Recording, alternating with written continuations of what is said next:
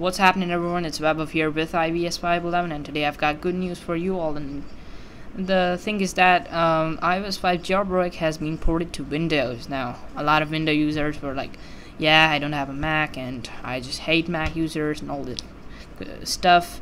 So yeah, the jailbreak for Windows has been released. So let's just proceed. I'm going to put my iOS 5 IPSW and it says patching kernel, and now I'll just proceed and check on install Cydia. Now I'll just turn off my device and wait for the spinning wheel to just end spinning and the screen to just turn off.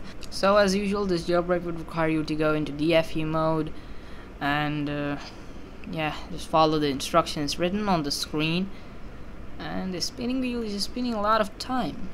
I don't know why, but okay, so finally now it's just stopped spinning. Now I'll just click on next, and now I'll just hold the power button, and now I'll just hold the home button without releasing the power button, and I see an Apple logo and the screen flashes, nothing to worry. And now I'll just release the power button and continue holding the home and just wait. And now, yep, so I'm in DFU mode and Redsnow will do the job what it should. Oh, it's gonna take a bit of time. Let's just wait, everyone. Uploading RAM disk. It's doing this stuff. The progress bar is moving pretty reasonably fast. Rebooting, and now it says done. That's good. Jaibreak is fairly quick. Now I'll just take a look at my iPod Touch. I can see some sort of codes, though I don't understand what's written on there. And now I'll just take a closer look at my iPod Touch. Yeah, my computer is a bit messy. You can see it right on there. These are the codes I don't understand. What's running on there? What's that? I don't get it. Dunno.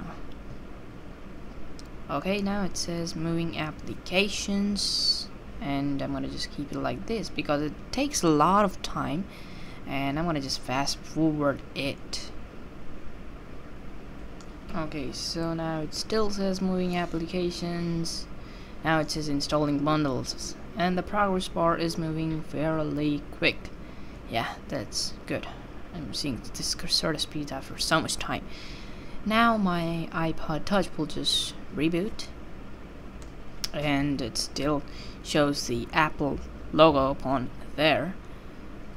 And yep, so it just turned on, and you saw kind of cool just animation out there. And then now it says slide to setup, and now let's just set it up by that way.